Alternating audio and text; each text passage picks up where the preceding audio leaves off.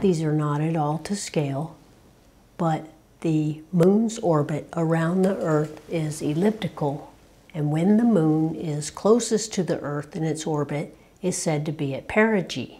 And when the moon is farthest from the Earth in its orbit, it's said to be at apogee. Now let's find out what kinds of things happen when the moon is at perigee or apogee.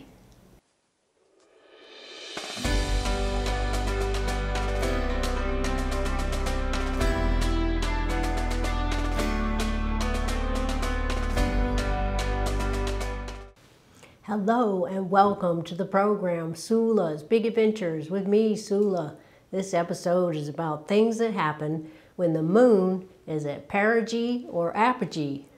The moon takes 27.5 days to orbit the Earth, and the orbit of the moon is elliptical, so that during the orbit, the moon is sometimes closer to the Earth, and this is called perigee. The moon's gravity and the elliptical orbit of the moon around the Earth have a substantial effect on the Earth's tides. Once a month, at perigee, when the moon is closest to Earth, the tide-generating forces are higher than usual, producing above average ranges in the tides. About 2 weeks later, at apogee, when the moon is farthest from the Earth, the lunar tide raising force is smaller and the tidal ranges are less than average. When the moon is at a right angle to the sun at the first and third quarter phases is when we have neap tides, when there is very little change between high tide and low tide.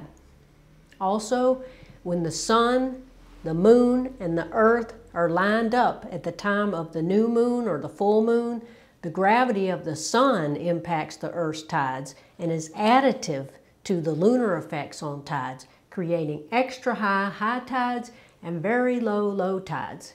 And these are called spring tides. Recently, there was a lot of media attention about a rare supermoon blue moon on August the 30th, 2023. So I'll tell you a little bit about blue moon. The technical definition of a blue moon from the Maine Farmer's Almanac is the third full moon in an astronomical season, having 4 full moons. But blue moon has come to mean the second full moon in the same month, since the moon takes 27.5 days to orbit the Earth, and since all the months except February are 30 or 31 days, a blue moon will occur fairly regularly.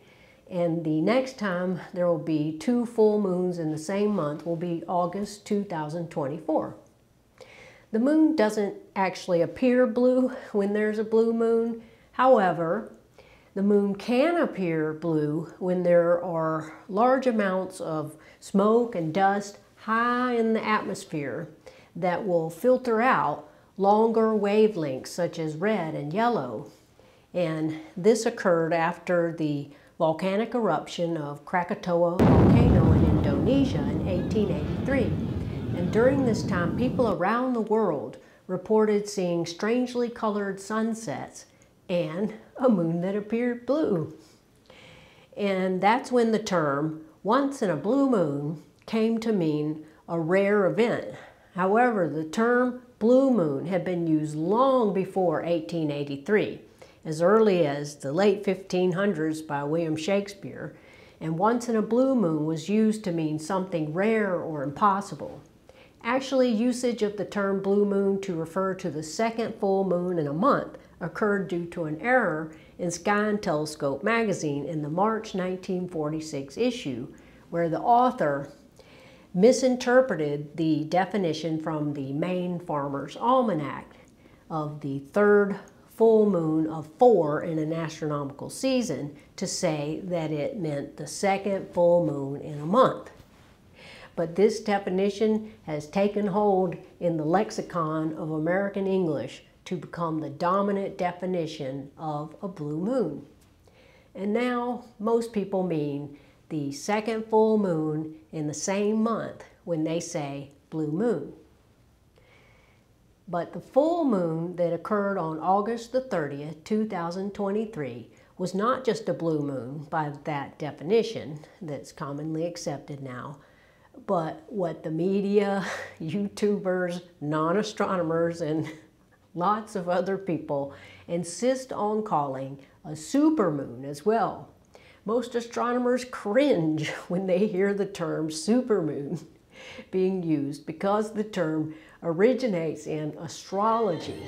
Unlike astronomy, which is a field of science, astrology is a type of pseudoscience that studies the movements and positions of celestial bodies and interprets them as influencing human affairs and the natural world. The term supermoon was coined in 1977 by astrologer Richard Nolly in his Dell Horoscope magazine. He said it was when a full moon or a new moon occurs when the moon is at or near perigee. The technical term for when the new moon or full moon occurs when the moon is at perigee or near perigee is a perigee syzygy. Perigee is when the moon is closest to Earth in its elliptical orbit, causing it to be slightly larger than usual in apparent size as seen from us on Earth, maybe appearing 10% larger. The media, probably with good intentions to increase their ratings, loves to excite the public about real or imagined or misnamed upcoming celestial events, such as the much anticipated reappearance in 1986 of Comet Halley, which did reach magnitude 3 or 4, I think, but it was treated with such hyperbole by the media that it could only be a disappointment to the public, and it was. Then there was the supposed naked eye comet of January 2023, Comet C 2022 E3ZTF, that was supposed to be naked eye. It did reach magnitude 5.8, but it was not naked eye. Believe me, I tried. Then there was the supposed aurora that was going to occur in July 2023 in North America as far south as Montana that never materialized, just to name a few. However, the media was correct that there would be what is known colloquially as a super blue moon on August 30th, 2023. But if you want to be precise, it was the second full moon of the month of August, and you can call that a blue moon since that is the generally accepted definition of blue moon these days. And it was a perigee syzygy of the full moon. Or you can just call it a super moon and a blue moon because those terms seem to be here to stay and have become entrenched in the English lexicon. But personally, I think I'll call the full moon at perigee the perigee syzygy because I think it sounds cool and it makes a great Scrabble word when you have bad letters or a lot of Y's. And because although I'm just an amateur astronomer, I'm not a professional astronomer, I don't want to be associated with astrology. And because I just like being precise. But if you want to call it a supermoon, that's fine by me. The word is like the clouds. It won't go away just because I want it to. So on August the 30th, the weather forecast was bad, but since my view to the east is blocked by a hillside full of tall trees anyway, I decided to drive out on a country road to try to see if I could see the blue moon perigee syzygy. And here's what I saw.